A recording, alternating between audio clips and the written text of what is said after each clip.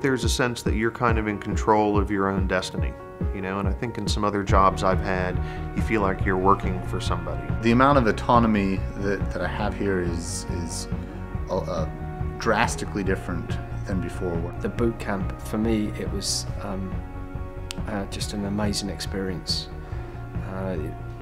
In fact, in terms of training and personal development, I think it's one of the best things I've ever done in working environment. My nearly 35 years at Michelin was perhaps the single best training opportunity I've ever been in. It was extremely intensive, and I learned more in a week than I've learned in any other week at Michelin, I'm almost certain. At the end of the day, I look back on the teams that I was with in the incubator, and it's so much like a family. You know, we're all held responsible for different pieces of the project. We're watching it kind of grow.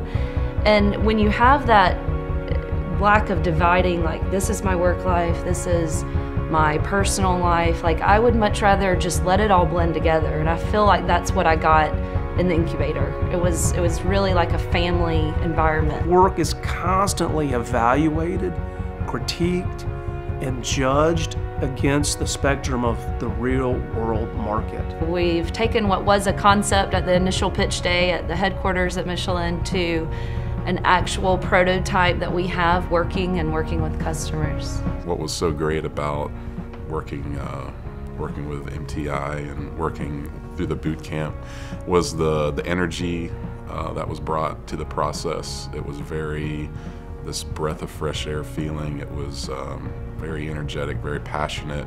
My experience with MTI2 was amazing in that it made me more excited about the project, because when you see how other things can come in and complement what you had as an original idea is a small idea, but you can see how it can balloon into potentially other areas, or even be more useful to the future customers.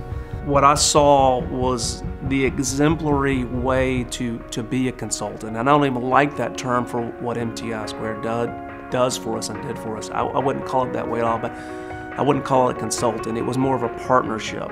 I felt like you had skin in the game. MTI2 came in and challenged ideas, but then were really a team player with us and giving us the right tools we needed to get to a point where we felt very secure and comfortable with our idea.